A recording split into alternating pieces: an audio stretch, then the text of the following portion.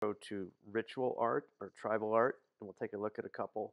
With the ritual art, it's a little bit different than our art in a museum. Ritual art, the key thing is the ritual, and the ritual activates some kind of power. So the art really serves the ritual. And then for context, the specific context is usually how is it used in the ritual, again, the ritual. And the bigger context would be some cultural belief. Sometimes there's an expert, not always, but sometimes there's a shaman or a person with some specific knowledge. And then the art form goes back to, traditional form, material, things like that. All right, so let's take a look at transformation mask. And it is an animal and a human, and it opens.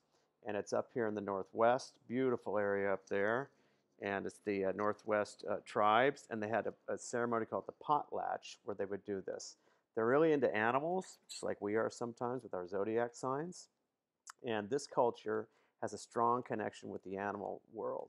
And in fact, their clan would be a certain animal.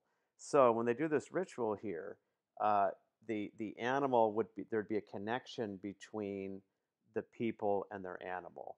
So at the ritual, they would do this, and it would connect them with their ancestors, connect them with their animal. And so the context here would be the dance, the ritual, the opening and the closing of the mask, and the cultural belief is that these people are very connected to nature, and in fact, their family clan would have a crest or would be connected to a whale or a thunderbird, and you could see their connection to their family here. The expert here would probably just be the person doing the dance, and then the art form would be it's wood, it's painted, it's stylized, and that would be transformation mask. And that just is from your packet there. And so this bird might be a dead ancestor. It's not just a bird. So you might become an animal, or an animal might become you. And then we do it a little. We have Spider-Man and Game of Thrones as animals. All right, and they're the same totem pole people up here.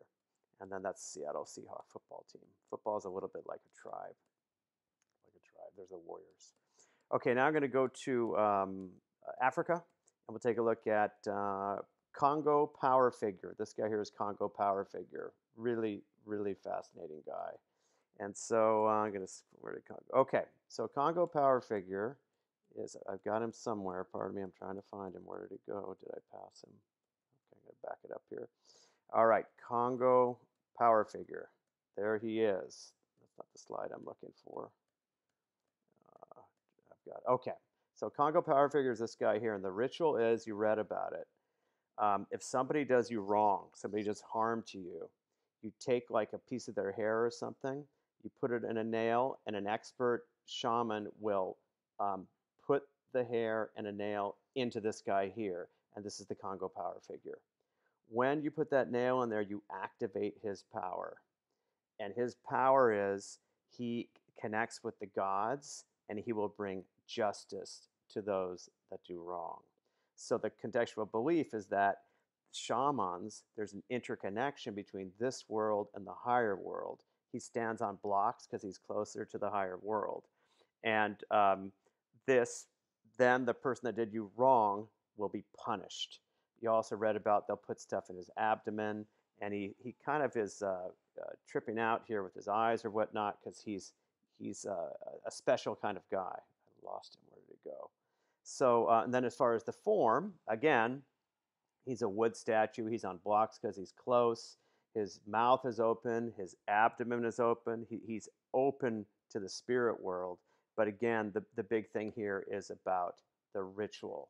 So that's just a little intro to ritual art. When you write about ritual art, it's really much more about the art than the form. And the key thing is context, is how is it used in a ritual. He's cool enough in a museum, but that's not what it's about. The art needs to be connected to how it was actually used by its culture. So that's an intro to Transformation Mask and Congo Power Figure.